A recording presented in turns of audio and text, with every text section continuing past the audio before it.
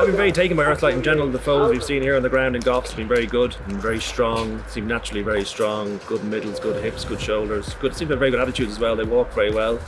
But something we like to see in horses, you know, consistency in what he's getting type-wise.